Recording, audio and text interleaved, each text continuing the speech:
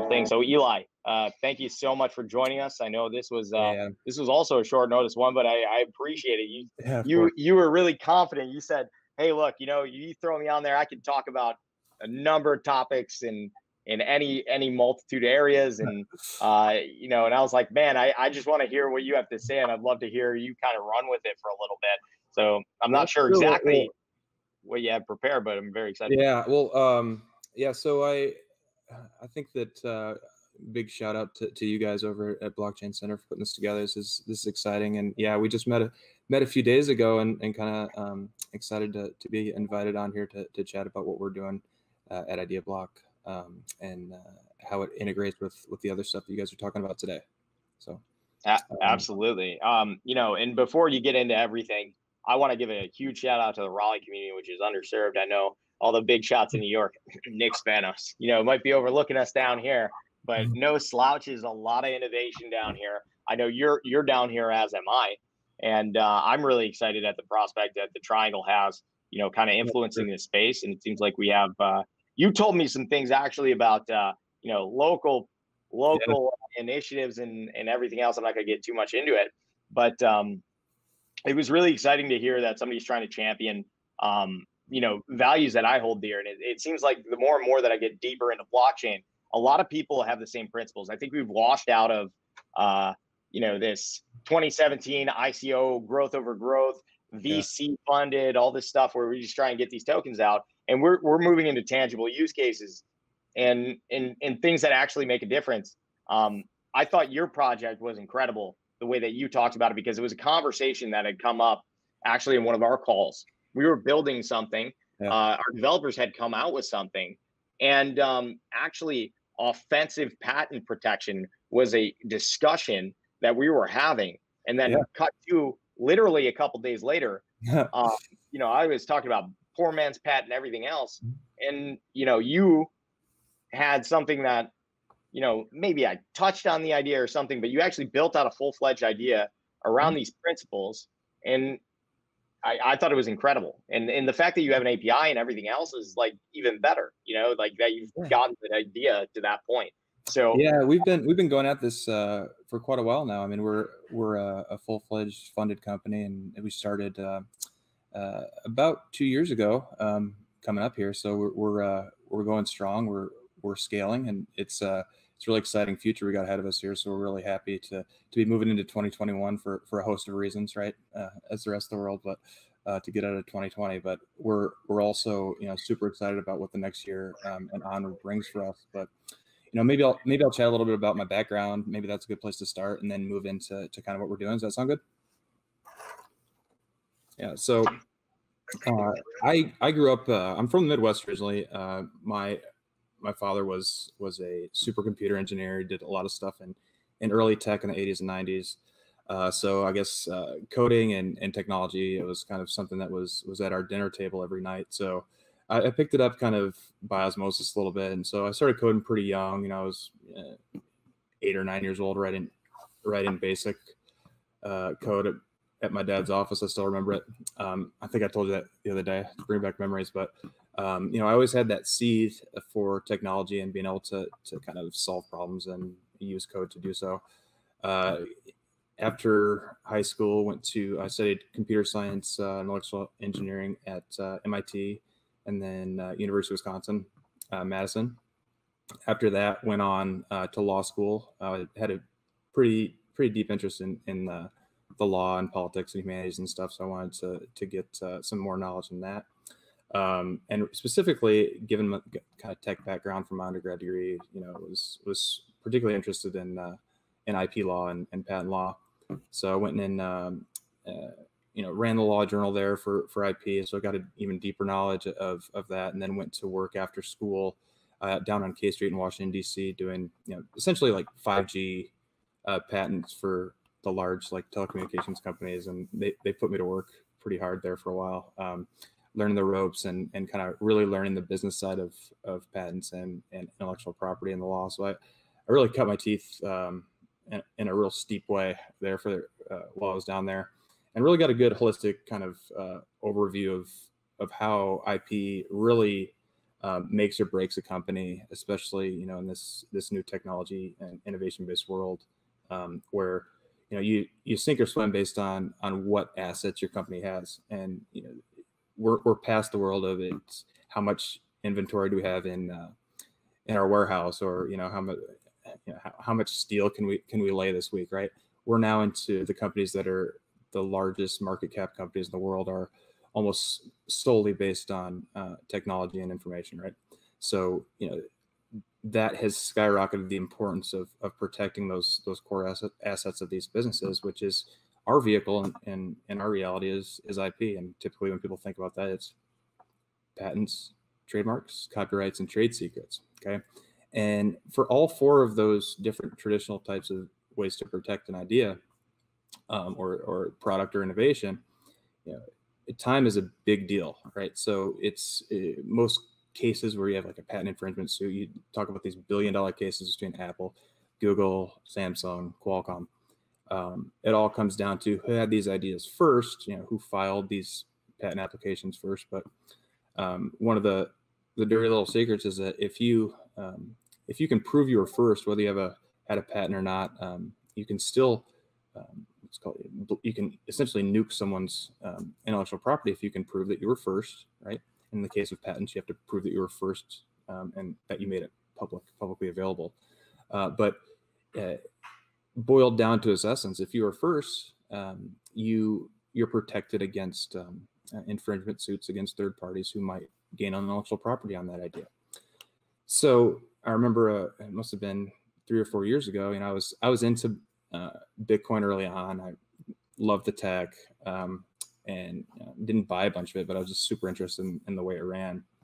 And, you know, fiddling around a little bit with some stuff, and Bitcoin Core and some of the CLI stuff just for other side things, just to play around. And it just kind of dawned on me, like, the time aspect. You can look at Bitcoin as or blockchain in general, I guess, in most cases, as a network of timestampers that can prove time really better than any other vehicle that's available up until now in history, right? So this big time validator that's sitting there at our disposal to use. And I looked around, I think that I can use this. You know, we can use this to prove when someone had an idea without all of the overhead associated with, you know, going to get a lawyer, fighting with the government to get a piece of intellectual property, and then right there you're really just starting out, because now you have to go enforce that against companies to maintain your market space and exclusivity. And then maybe they try to nuke your intellectual property, right? It's this long, protracted, extremely expensive process that can really cost many companies their coffers, and they have to go to business. It's so expensive. It would be great if there was a kind of a low touch, you know, IP alternative, right, where you could really protect everything that is going on in your R&D department as a tech company. Or if you're just a startup, maybe you only have a core asset of 5 real ideas that you want to protect, but you don't have $10,000 per idea to go file a patent application and pay a lawyer to do so. And, you know, there's so many use cases where if we had a real kind of first touch defensive protection for what you're doing, where you can guarantee that no one is going to come along later who does have that money to go get that patent and stop you from entering your market once you develop that product, right? If we have an alternative to patents, to trademarks, to copyrights that could allow you that access to your market forever, if you indeed were first, it all comes down to proving the time that you had that idea, right? And what I realized is we could use the time stamping capability of blockchains. And for us, we're a little partial to proof of stake consensus, or proof of work consensus to prove that. It's just the strongest way. It's the most solid foundation for doing so. And so we use Bitcoin, and then we use Litecoin as a kind of to piggyback on that for extra validation in terms of timestamp. But our main one is Bitcoin. And so, you know, we've had tremendous success. I built the first version of Alpha on my own while I was still working as an attorney, and luckily we had some success, and we're able to get funded, and I was able to step away from my legal practice and kind of haven't looked back, and we continue to bring more people on and get clients. And now we're in Q1 2021. We're working hard right now to finish off the first non-beta version. So we launched a beta last year, which is available, and it's kind of where we are as a company. So we're moving on up. Yeah, it sounds I think after talking to you and your kind of journey, coming from this computer science background and development background, there's a difference between rather coding and computer science theory. And I think that there's real brilliant computer scientists that come up with great ideas. Architects come to mind where they design something, and that then sometimes it goes to a dev team to implement, Right. or maybe it's the guy doing both things. But there's a special set of people that really kind of move into this IT or IP space. It was something that was really interesting to me. My father was a lawyer. I was a self-taught computer programmer. And I was talking about Buffalo earlier, but there wasn't a lot of people around me that were specifically very involved in the computer science field, or like had anything. If you found somebody who was an engineer, and the engineer was like a mechanical engineer, didn't really do a lot of programming, maybe worked somewhere like Calspan or one of these bigger companies. IBM transplants up north. Yeah. And we didn't have a lot of this modern tech infrastructure. It was very nuts and bolts, looking at design sheets, things like this. Maybe you got a guy that did CAD, right? The only people in my life that were doing something was like a cousin I had, I maybe saw once in a while, but he didn't really help too much. So you had to learn. Then you go into like your traditional type of education field, and you start building on that. And then you're presented with something new, which is this blockchain thing. And everything that you were basically contributed to you coming up with this idea of, hey, look, I have this IP, blockchain's interesting. I understand, the technical capacities. I understand the architecture. I found that very interesting.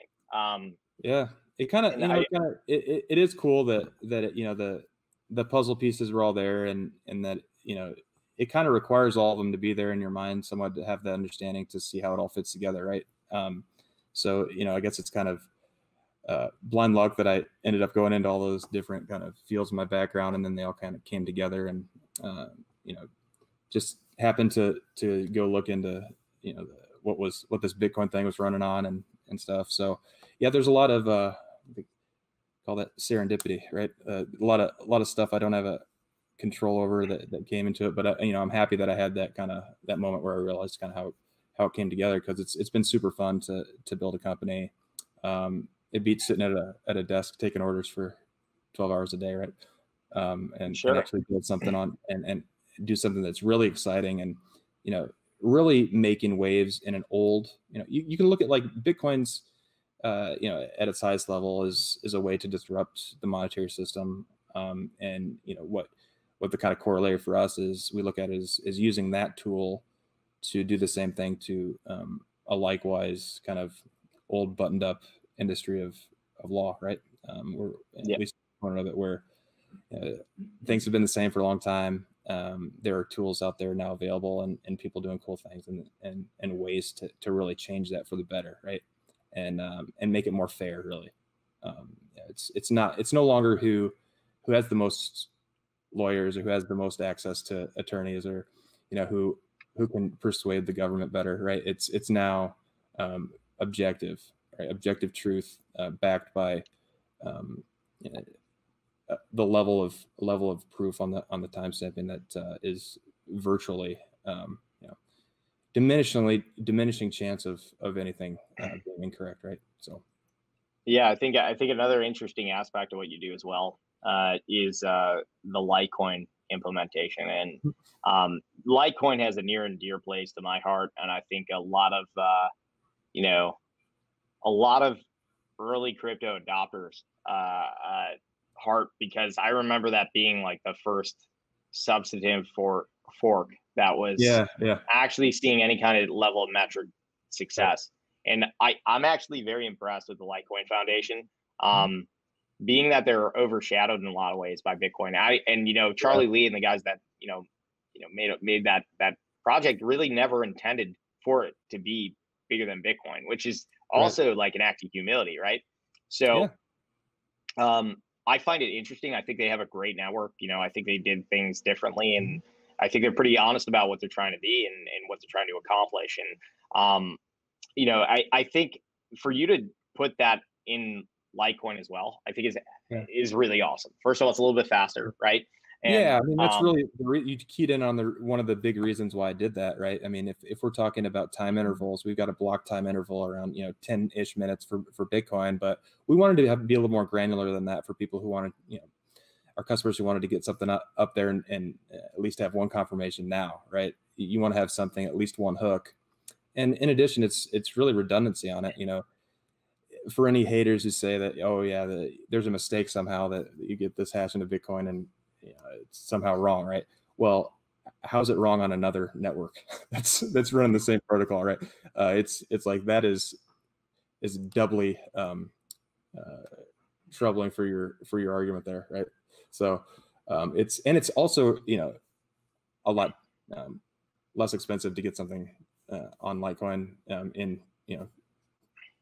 fiat conversion, right? So it doesn't take much to use it, right? In addition to what you're already kind of using in transaction fees to interact with Bitcoin. So it was just kind of a natural thing. It was like a kid brother, right? To our big brother in terms of another blockchain to use.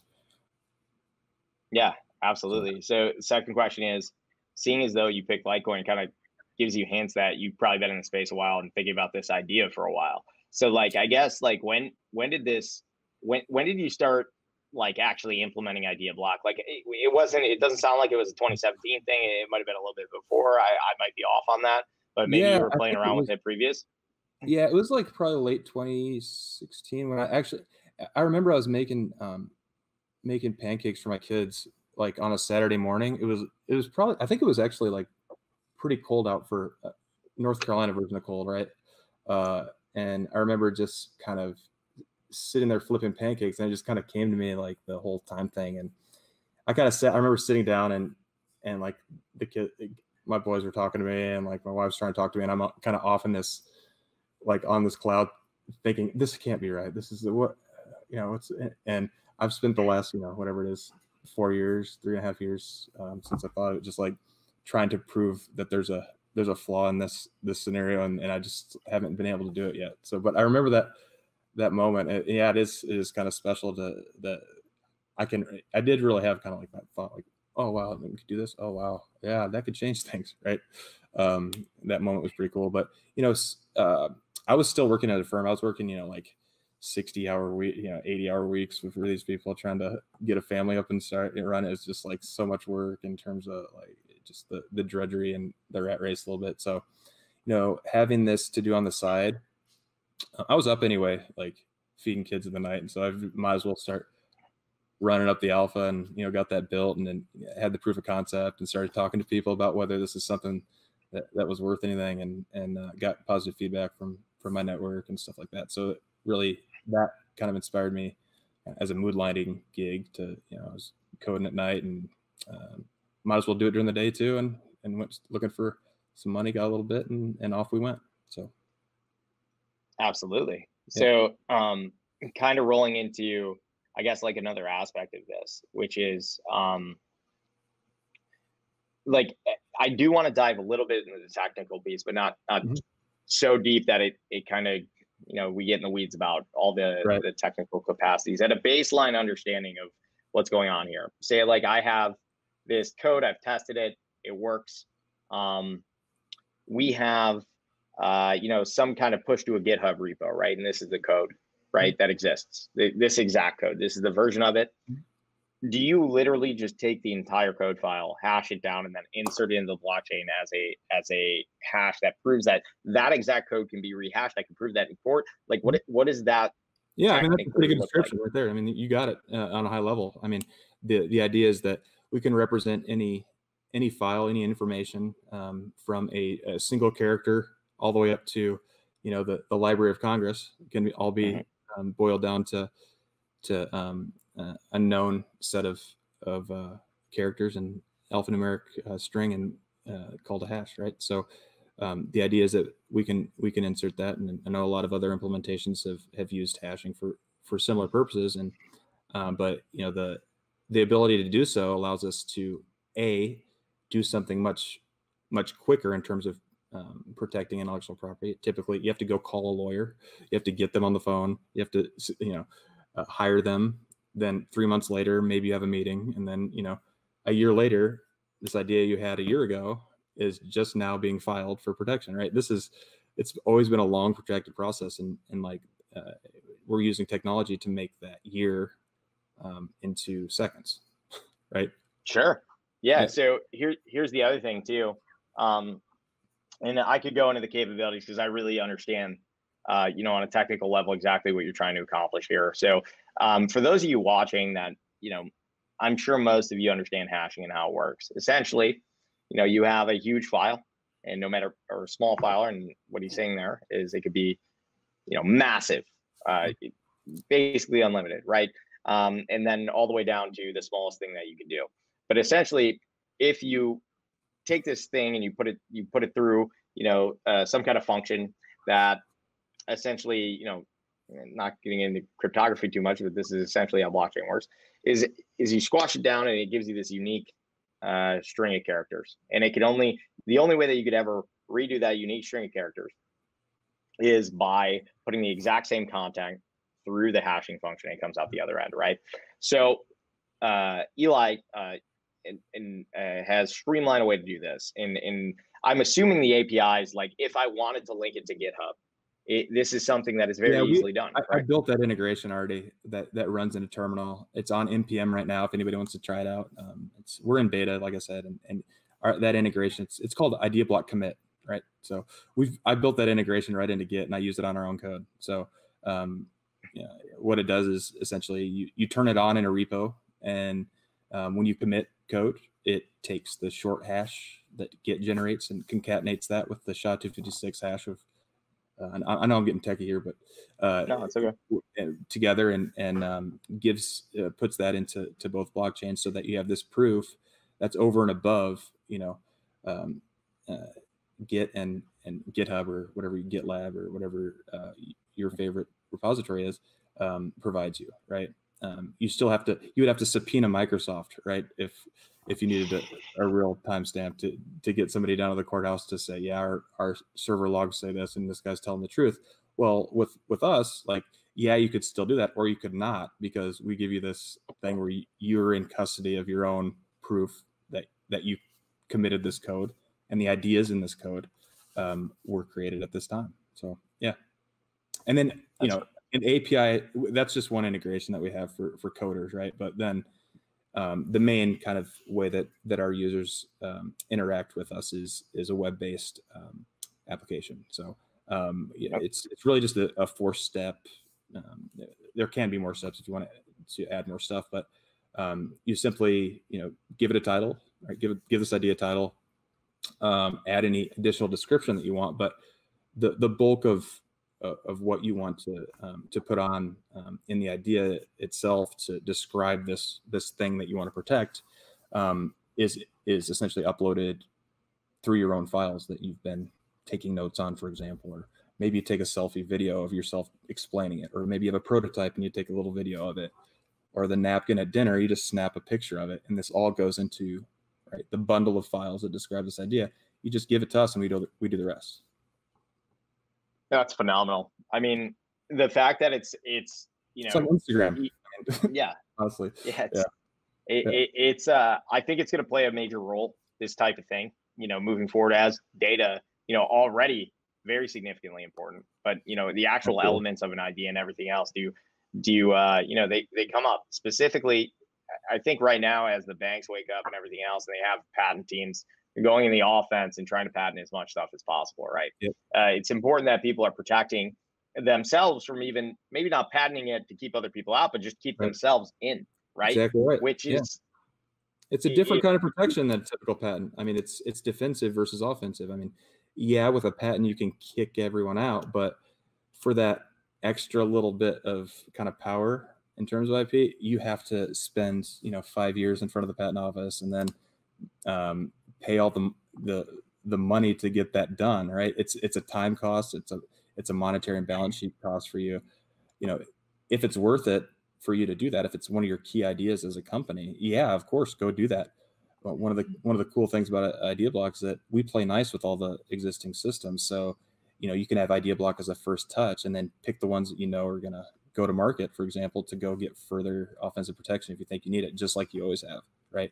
Yeah, and you don't even have to think about it if you have an API built in, right? It's just there, right? And I think that's important too, because when you talk about automation and human error, like if you forget to do something that costs you millions of dollars in the long run, whether, to pursue something that you might have already built and now are unfairly in the position of, trying to prove something and going through these legal fees, like they will drown you in it. I'm sure you have experience in this, right? Yep. Absolutely. It's one of the key strategies of the big guy versus little guy, is that, they call it backing up the truck, right? Because they fill a semi with paper and dump it on the little guy, and he's got to run through it and figure out what's in here. And before you know it, you don't have enough lawyers, you don't have enough money to even get through the semi, and the case is over, right?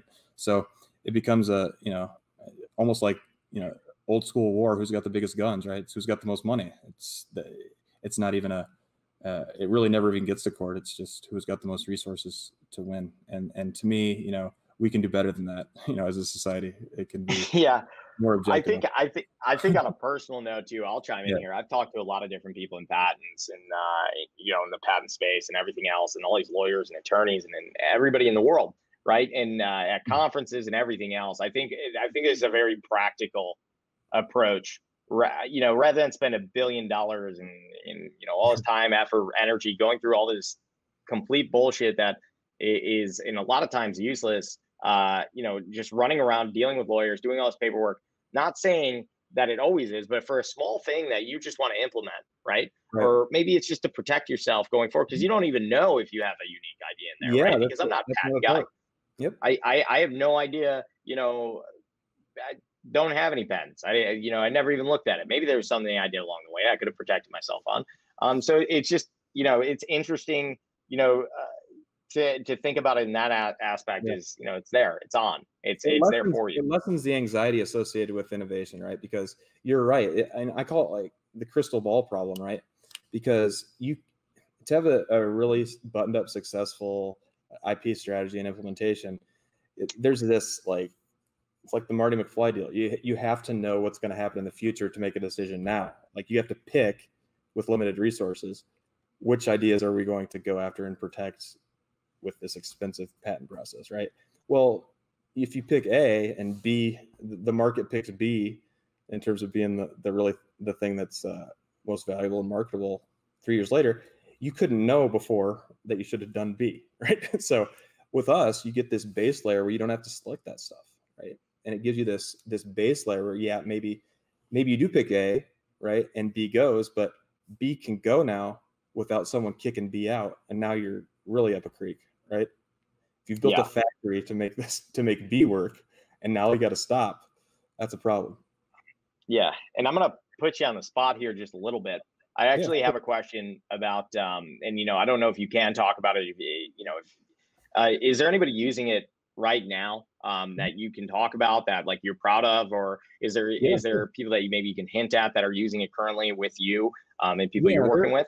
There are a couple companies that have, some people are beta testers that are using it and just, like you said, don't necessarily want to be out at the moment, but one company that comes to mind that really they put us in their slide deck, right? In terms of they're working on a big Series B raise, and they, one of the decks is how do you, or one of the slides is their IP strategy slide, right? And we're kind of at the top of the list there. It's a company called Zeus Electric Chassis. It's actually out of Minnesota, and they make trucks that are completely electric, right? To compete, they look a little bit like the Cybertruck, I guess, but it's more a competitor, not directly for commercial sales like you'd see at a dealership, but for for example, mid to heavy level use, like an electric version of the, the electric truck with the bucket, right, is a good example, right? This more like F350, not F150, right? That kind of market.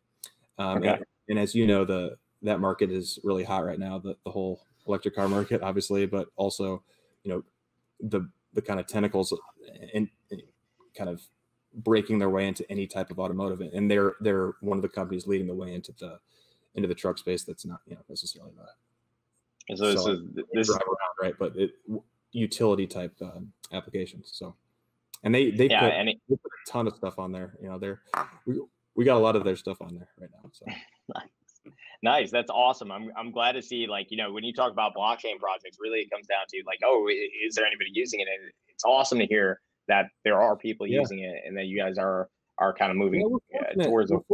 In the aspect that it really makes sense. I mean, a lot of stuff is the previous speaker, I caught the tail end of it. He was saying, he said his business partner used to tell him, get out of the weeds, man, and just tell them what it is, because they don't care what like the base layer of Bitcoin's doing. They just want to know, why the hell should I buy your thing, or what?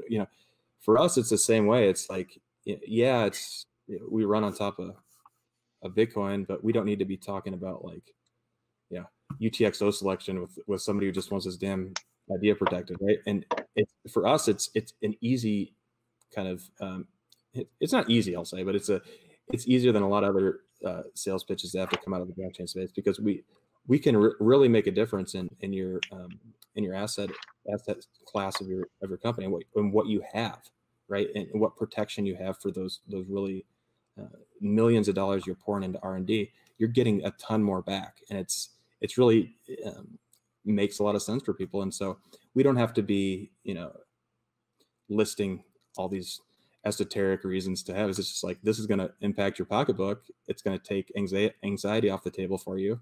And, really, if it's cheaper, if it's, frankly better, why wouldn't you do it? Right. And I mean, it's a very tangible insurance policy, and provable insurance policy against this stuff. And I think also, like, you were saying easy, I think you make it look easy because you're a patent attorney and an MIT guy to build this. Like, you have the experience and wherewithal to understand the technical aspects and legal aspects that go into it. But also, you make it easy for other people by taking your ideas and codifying them and placing them into a very usable application that brings this insurance policy together, right? And that was one of the kind of I guess the main tenets of what I wanted to kind of put in the culture of the product and the company, is that, like, it's complicated on the back end, but let's abstract that out for the user and just give them like a real user-friendly, intuitive kind of interface for them to interact with their ideas. And really, the protection aspect is with this our enterprise product that's coming out in a few months here.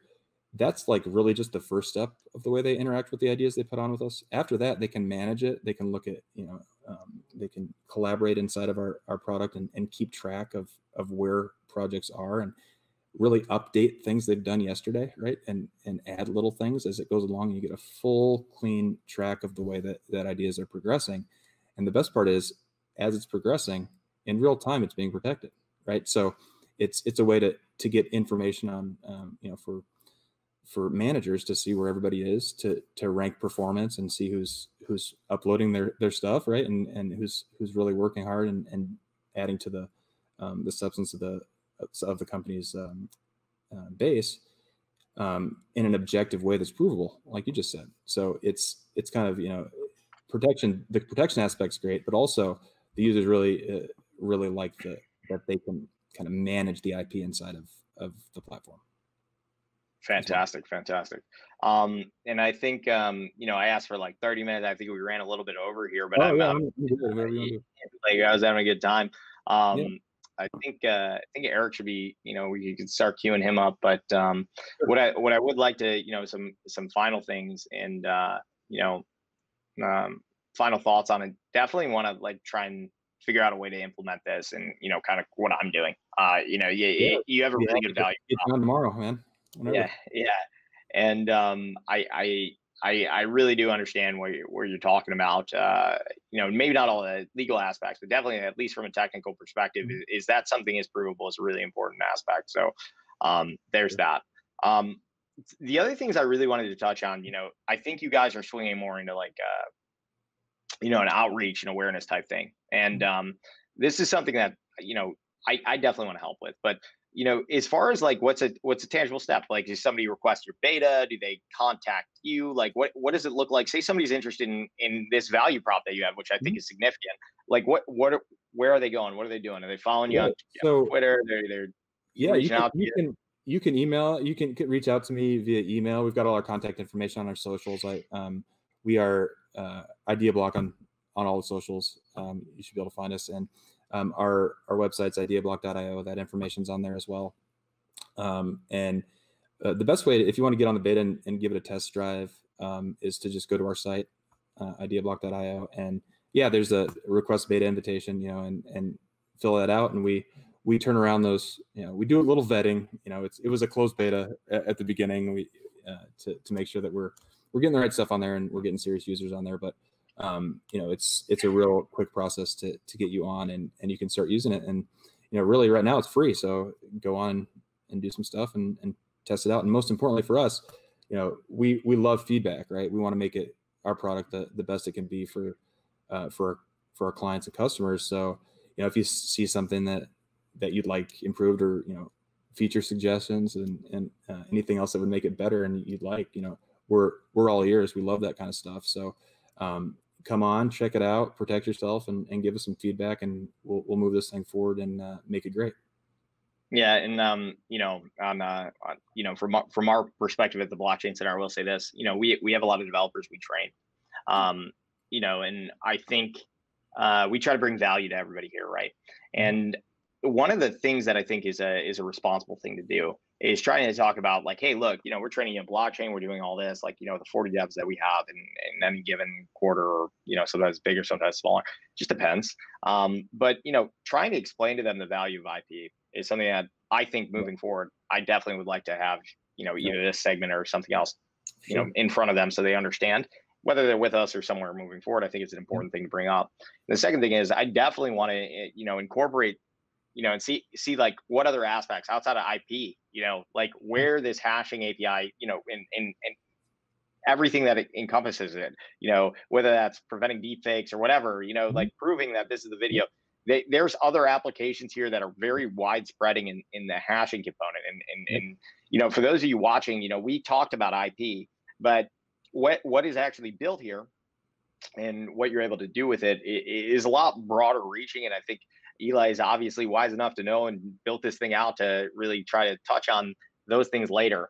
But as a core initiative, he's focusing in on this area. And I've let you talk to that, but I believe that that's ultimately, like, there's a lot more use cases with what you built and laid the foundation for. You just felt from your experience that this was an easy road for you to go down and to grow. And it was a very high, maybe not an easy route, but a high value prop from what you came out with. It's really, you talked a bit about kind of some of the projects that have had a hard time marketing and breaking through to traditional markets in terms of usability and profitability, right?